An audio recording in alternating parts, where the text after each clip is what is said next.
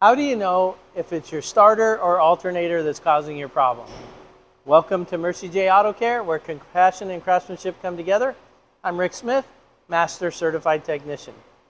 So let me just kind of explain what an alternator does.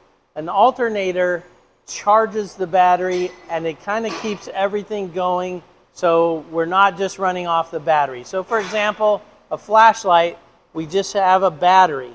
And so that battery goes dead, the flashlight quits, and then we either recharge that or put a fresh battery in. But the car, when it's running, the alternator should be charging the battery all the time.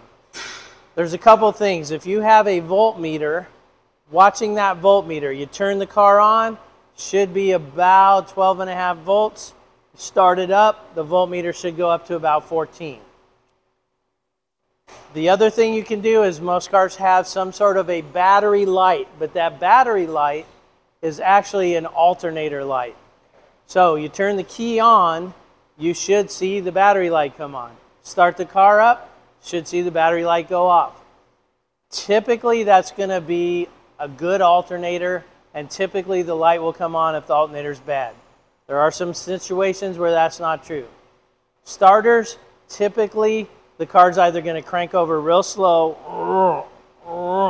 or you're going to hit the key and you're going to hear a single click, click, click, or you're going to get nothing.